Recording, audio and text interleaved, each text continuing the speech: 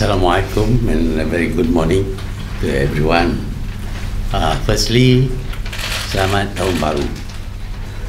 I hope you have a good tahun baru.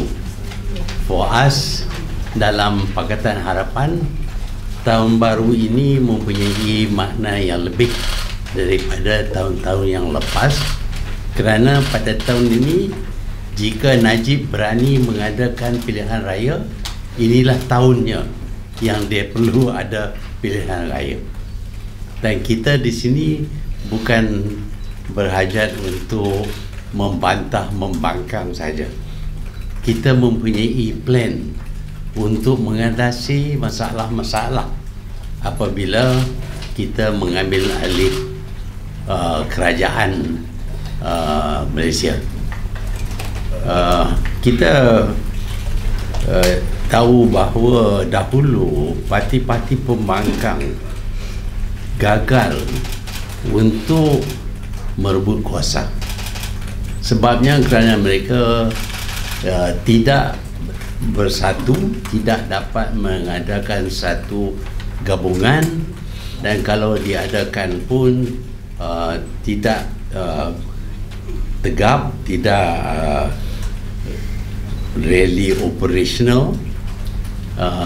Habis-habis baik ialah semasa mereka mengadakan Pakatan Rakyat. Tetapi kita tahu Pakatan Rakyat ini tidak dapat bertanding sebagai satu pakatan, satu coalition, kerana seperti biasa pemerintah tidak membenarkan mereka mempunyai satu logo, satu simbol untuk pilihan raya. Mereka bertanding mengikut dengan menggunakan simbol masing-masing. Namun demikian, Pakatan Rakyat berjaya mendapat sokongan majoriti penduduk Malaysia, 52%. Kali ini kita punya gabungan lebih kemas. For the first time we have a proper coalition. Demikianlah kuatnya coalition ini sehingga dia menakutkan kerajaan. Dan kerajaan sedang berusaha sedaya upaya melalui cara-cara yang tidak halal untuk menghalang coalition ini daripada didaftar dan menggunakan logo ataupun simbol yang satu bagi Pakatan Harapan. Inilah cara kerajaan yang ada sekarang ini. Mereka menyalahgunakan kuasa apabila mereka berada dalam ketakutan. Namun demikian, kita mempunyai perancangan kita dan kita akan mengatasi segala masalah yang merintangi perjuangan kita, dan kita mempunyai bukan saja solution terhadap perkara-perkara yang memburukkan negara yang telah dilakukan oleh Najib, khususnya apa yang dilakukan dengan wang 1MDB, hutang yang tak dapat dibayar, hutang yang terlalu banyak sehingga akan melibatkan pembayaran berpuluh-puluh tahun, dan mungkin juga ada kalanya kita tak dapat bayar dan kita terdedah kepada kemungkinan menjadi muflis. We can become bankrupt. We have a plan. Of course, we can't explain to you exactly what our plans are, but we have a plan how to deal with the problems created by Najib, including his selling bits and pieces of this country to other people. But beyond that, we know we have plans on how to revive the economy, revive the strength of the ringgit, and also to go back towards rebuilding this country. As you know, Najib has launched TN50. TN50 is an admission that they have failed to complete the Wawasan 2020. but TN50 is a fair copy of wawasan 2020, and the admission is that they need another 32 years before they can accomplish. But they're trying to divert attention daripada wawasan 2020 kepada TN 30, yang mana Najib tentu tahu dia tidak akan jadi Perdana Menteri pada masa ketika itu.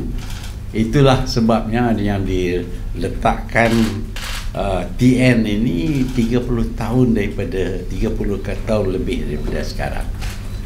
Tetapi kita mempunyai cara-cara untuk menjayakan wawasan 2020. Mungkin terlewat sedikit kerana kita kehilangan hampir 9 tahun tidak ada usaha untuk melaksanakan plan kita for 2020. But I don't want to go on too far because I think you may want to ask questions. You are welcome to ask any question. I'm not going to say no to your question. Even nasty question you can ask. And I'm sorry if I become equally not nasty in my reply. See, but you're welcome. Thank you. Mengenai polisi PAP ini, apakah antara jemput dan jemputan, macam mana? Ya, tahun ini tahun pilihan raya dan kita perlu update polisi kita mengikut perkembangan politik di dalam negara kita ini. Seperti mana kita tahu, tiap-tiap saat almost perkara bertukar. Macam-macam perkara baru yang kita tidak sangka berlaku. Umpamanya mereka lancarkan imam. Pagi lancar, petang batal. Ini menunjuk betapa tidak cekapnya, kerana ini dibincang dalam kabinet dan diperkenalkan kepada parlimen, tetapi tak fikir mendalam. Sebab itu mereka terpaksa batal. Baru-baru ni tentang Felda pula. Tanah Felda jelas dicuri, dijual tanpa diketahui, dan kita tak tahu duit itu sampai kepada siapa.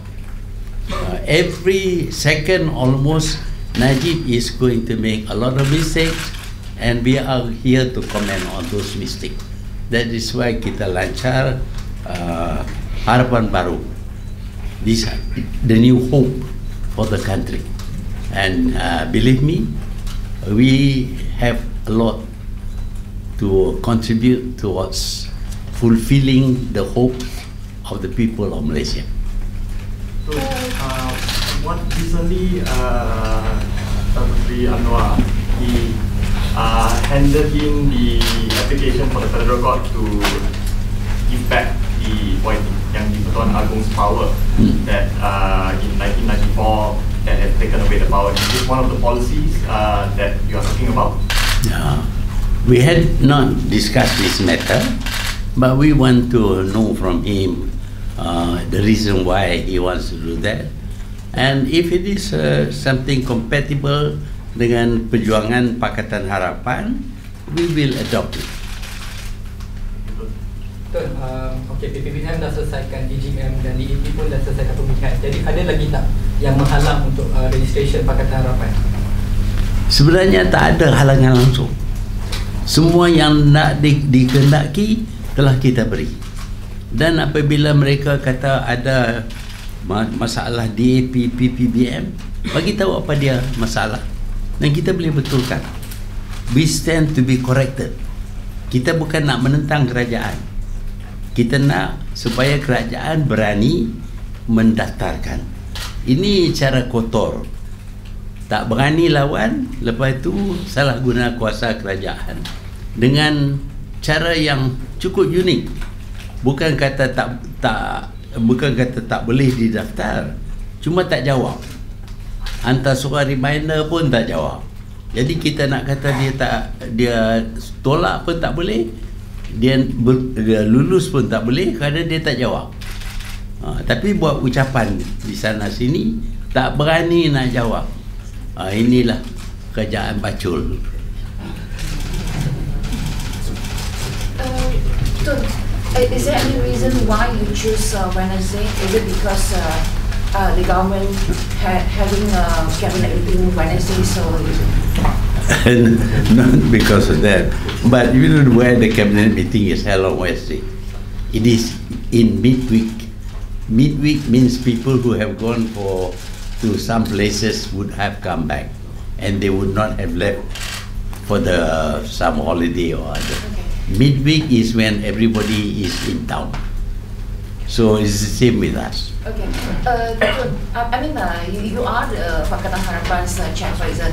I mean, when you organize the policy talk this way, are you unofficially declare your position as the future or prospective Prime Minister? No, bukan soal Prime Minister. Soal saya chairman.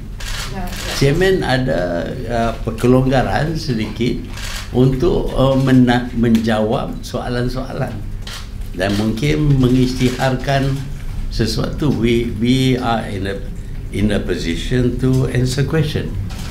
Otherwise, why should I be the chairman if I can't even answer question? And then it is reported that 3 parties out of 4 parties, Pakatan Harapan, wanted you as to be the future Prime Minister. Is it okay with you, or do you foresee I stand by the decision of all the 4 parties.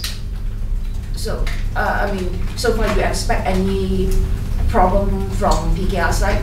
I don't know, because they haven't not told me anything. Will your this decision be announced in the Pakatan Harapan Convention on January 7th? No, I cannot say because we have not decided. Maybe tomorrow is the 4th and we are having a meeting of Pakatan Harapan. Okay. Maybe if they want to, they can mention it then, whether they are going to announce or not. Okay. But tomorrow we'll know. Do you think that the word interim Prime Minister is good for the Pakatan Harapan in getting support and confidence from the general voters? I am 92 years old. This year I'll be 93. Obviously, I'm not going to be whatever, Prime Minister or whatever, until I'm 100 years old. But should Pakatan Harapan use interim or? That's up to them. We are a free group. We can use whatever words we want. Adakah policy talk ni Tun nak mencari satu kata sepakat berkaitan dengan manifesto? Policy talk ni. Salah satu mencari cara untuk Tun mencari muafakatan untuk memilih manifesto yang sesuai. Kita telah buat draft manifesto dan kebanyakan yang saya sebut adalah dari draft itu. Tetapi draft itu belum diluluskan lagi kerana kita sedang kaji sama ada benda-benda yang patut di fine tune ataupun dibatal dan sebagainya. Kita nak dengar pendapat rakyat kerana manifesto ini untuk rakyat, bukan untuk Pakatan Harapan. So ia akan dibicarakan dalam policy talk ni juga? Boleh, kalau tanya saya boleh jawab, saya jawab. Tak boleh jawab, I raise my hand. Sorry. Bermakna policy talk ni akan bercakap pasal isu dalam manifesto tu sendiri, tapi dia ada satu isu lain yang akan semua boleh. Saya dah kata tadi boleh tanya semua. Tentang mufti pun kena tanya-tanya lah. Ucapan Tun baru-baru di EGM ada menyentuh sedikit restore the power of the judiciary. Jadi itu ada mengundang kritikan di sebelah sana. Mungkin Tun boleh komen pasal kembalikan kehakiman. Kehakiman? Yes. Ya, kita dapati kadang-kadang benda yang jelas tak betul dibuat keputusan. Jadi kita sangka mungkin ada pengaruh lain. Dan kita tak nak. Kita tahu bahawa dalam demokrasi mesti diasingkan kuasa antara legislatif, eksekutif dengan kehakiman. Kalau sekarang ni kita nampak yang jelas ialah legislative head boleh menguasai eksekutif untuk membuat perkara-perkara yang salah, clearly salah. Umpamanya pegawai tidak boleh sembunyi evidence. Kita dapati ada 3 buah laporan daripada Bank Negara, MACC, PAC. Dia ini disembunyi. Itu tak boleh sembunyi. The secrecy law is not about hiding evidence of crimes. It is about wrongful use of wrong policies which may not be necessary to announce to people. Like we are going to establish relation with some country, kita kena tunggu kemudian baru boleh kita release. Waktu ini dia secret lah. Tetapi ini jelas sekali laporan berkenaan dengan jenayah yang dilakukan oleh Datuk Seri Najib disembunyi di bawah Official Secrets Act. Ini salah. Official Secrets Act bukan untuk sembunyi evidence of crime. Jadi kita dapati bahawa AG nampak buat benda yang salah, tetapi dia salah guna kuasa pasal AG yang boleh bawa kes ke mahkamah. Okay, minta maaf, berbalik pada soalan tadi. Dia ada kritik, antara kritikan tu ialah peristiwa pemecatan Tun Saleh Abbas. Jadi mereka kritik Tun sebagai Tun Saleh Abbas was only not because of me. Unfortunately, in order to save the good name of the Yang di-Pertuan Agong, the AG at that time, apa nama dia, forgot this name, guna nama saya, kononnya saya suruh. Saya tak ada langsung. Kemudian baru saya tahu yang dia guna saya konon suruh dia pecat. Saya tak suruh. Saya berani junjung Quran, masuk dalam masjid dan bersumpah bahawa saya tak suruh dia sebut bahawa saya yang suruh. Yang suruh yang di-Pertuan Agong. But now of course the letter has been hidden. Letter written by Saleh Abbas kepada Yang di-Pertuan Agong, complain pasal bising, dan letter itu juga dihantar kepada semua raja-raja.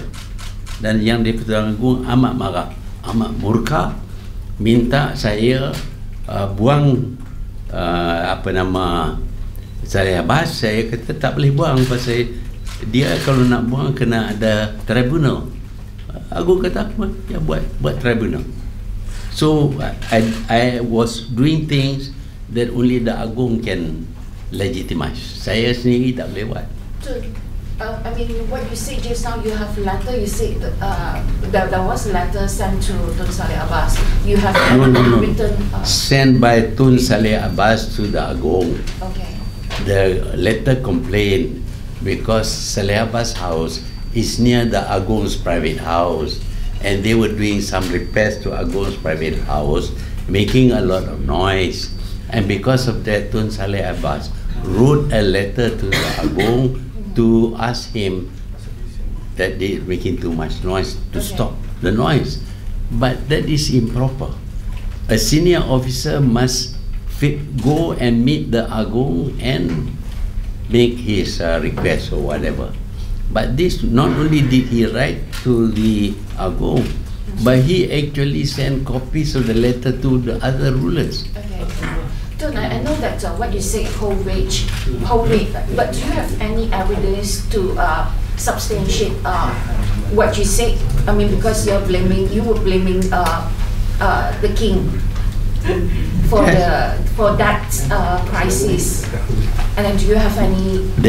This letter of Saleh Abbas had something written by the king on the side, and I took that to cabinet. Okay. Yeah, eventually when we decided to set up, I had to discuss with cabinet. Cabinet said we cannot do it unless we set up a tribunal. To set up the tribunal, I had to get the permission of the king, and after that, the letter was given to the officials, but today the letter cannot be found. I mean, in many incidents, people blame you, and then you came out and defended yourself with several excuses, and or we look at that incident, including this judiciary crisis.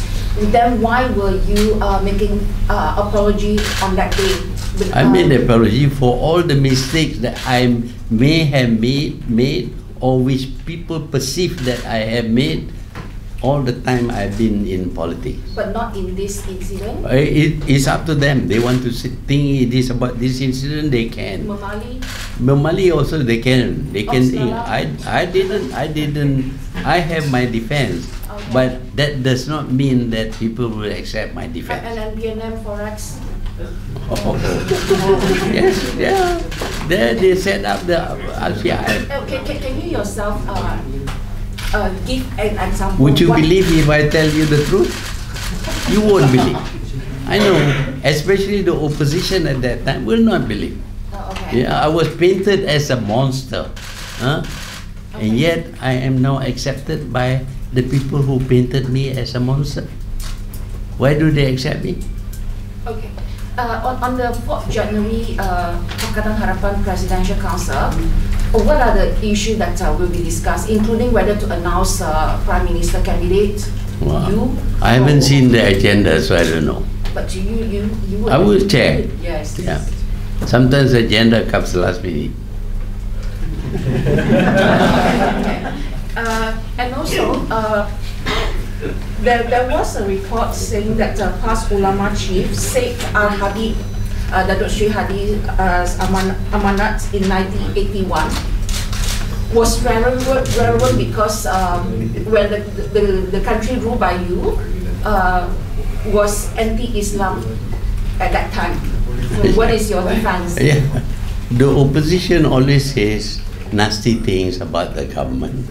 And when the government replied, the opposition never accept. The people who abuse Islam is Hadi. Hadi, in his amanat, stated that the government is a kafir government, and that it is legitimate to fight, and if you die during the fighting, you go to heaven. That's what he was promising. And this is totally wrong, against the teachings of Islam. And yet, people who know the religion just kept quiet. And Hadi pledged to contest 130 seats, parliamentary seats. Where? How many?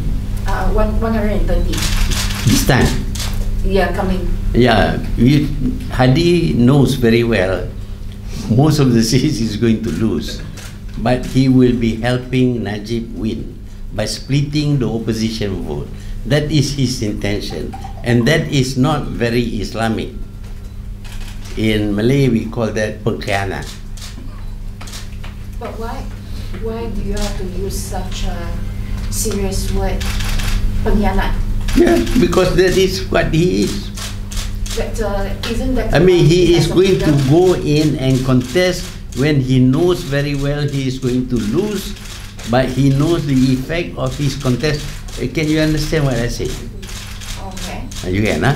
When you, because he goes in and contests to split the opposition vote so that Najib will win. He himself will lose. He may win a few seats. You know, when these PAS contested as PAS without joining any coalition, they never won more than 11 seats. There was once when they won only 1 seat on their own. They only won when they joined the AP. With the AP, they won 21 and then 27 seats. So now they are going to go in alone. And alone they are going to lose. Of the 130 of 1 million seats that they want to contest, they will lose all, but they will be helping their good friend, formerly the kafir from UMNO, Najib is a kafir lah, according to PAS. You see, and he is going to help this kafir, which he says that if you work with kafir, you become kafir. So now that he is working with UMNO, and at one time he worked with DAP, he is kafiring himself. Another questions. UMNO youth leader lodged with police report against you for instigating the people to topple Najib. All over the world, people overthrow bad government. I'm not instigating anything. All I'm saying is that you have a bad government, overthrow it. It's democratic process. Even in an authoritarian country, people try to overthrow the government. Okay. Yeah, but this stupid boy who doesn't understand politics report that I'm trying to overthrow the government. Of course, I'm trying to overthrow. This is a kleptocratic government. This boy wants a kleptocrat because maybe he gets money from that. Just like in your speech, you mentioned about that there is a risk for the country to become muflis. Yeah. Okay. You know how much the government owes now? It's $900 billion. Some long-term, some short-term loan. And to pay that, if you cannot pay, if you don't borrow money from the bank, you don't pay, they make you bankrupt. So you see what happened to Greece, made a bankrupt country because he couldn't pay the loan. But here we have borrowed even more than Greece, and we are poorer than Greece. Okay, can we get final question before we wrap it up? Semalam ada ahli ketua bahagian Temlo, dia buat report ke rakyat menyatakan bahawa AGN PBBM baru ni tidak sah kerana langgar perlembagaan. Boleh komen sikit disebabkan senarai perwakilan yang wujud. Ya, tolong dia ni lah kata kat Ross suruh buat official statement kata mesyuarat kita tak sah. Ross tak kata apa, tapi orang ini lebih pandai daripada Ross. Disebabkan dia kata perwakilan tu tak wujud disebabkan tiada mesyuarat diadakan pihak bahagian dengan. Yalah, itu Ross boleh tengok. Ada sebab-sebab.